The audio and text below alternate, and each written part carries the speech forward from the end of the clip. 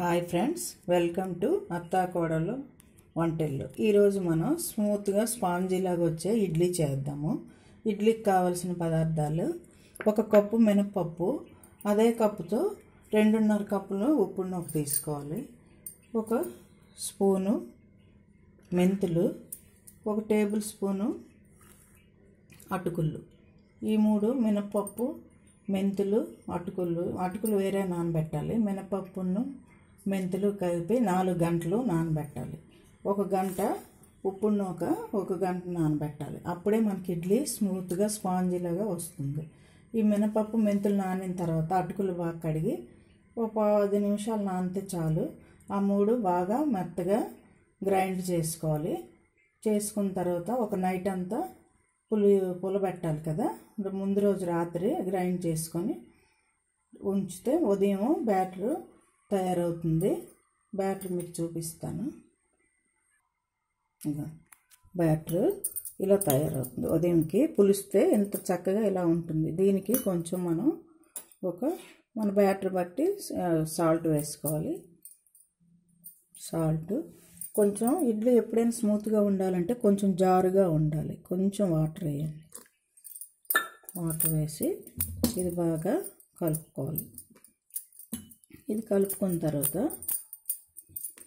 మనం ఈ పక్క ఇడ్లీ గిన్నె ఉంది కదా, ఇందులో ఇడ్లీ గిన్నెలో ఒక 2 గ్లాసుల వాటర్ వేసాను.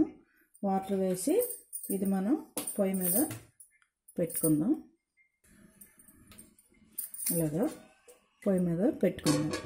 ఈలోపు ఈ వాటర్ మనకు కొంచెం వేడెక్కుతుంది. ఇప్పుడు మనం ఇడ్లీ గుత్తును తీసుకొని ఈ బ్యాటర్ బాగా కలుపుకోవాలి కదా. కలుపుకొని ఈ గిన్నెల్ని కొంచెం ఇవి తడి చేసుకుంటే చాలు. వాటర్తో కడిగి తడి చేసుకుంటే గిన్నెలు ఇడ్లీ గుత్తు సరిపోతుంది. ఇప్పుడు మనం ఈ బ్యాటర్ వేయాలి.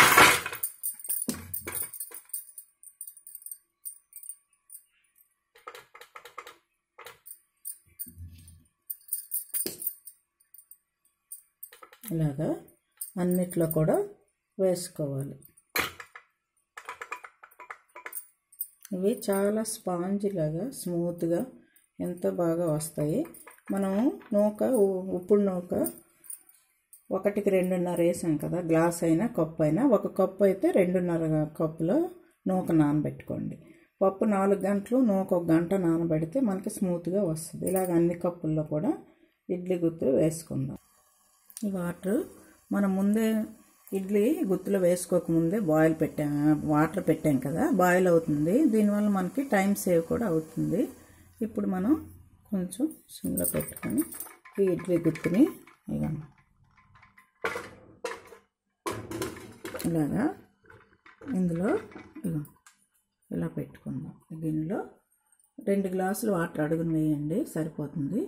ఇలాగ ఇడ్లీ గుత్తుని పెట్టుకొని ఒక 15 మినిట్స్ ఉడికిస్తే మనకి స్పాంజీ ఇడ్లీ రెడీ అవుతుంది. దీనికి మూత పెట్టుకుందాం. ఒక 2 నిమిషాలు మీడియంలో ఉంచి తర్వాత సిమ్లో పెడితే సరిపోతుంది. మొత్తం 15 మినిట్స్లో మనకి స్పాంజీ ఇడ్లీ రెడీ అవుతుంది.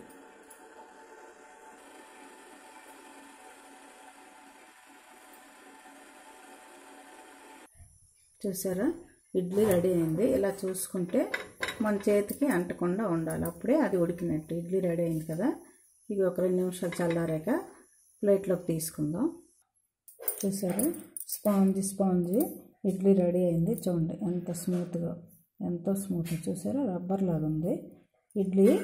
మనం అలాగా అటుకులు వేసుకోవడం వల్ల 4 గంటలు మినపప్పు నానబెట్టడం వల్ల మనకి ఎంత స్మూత్గా ఇడ్లీ వస్తుంది. దీనికి నేను వేరుశనగ పలుకుల చట్నీ చేశాను.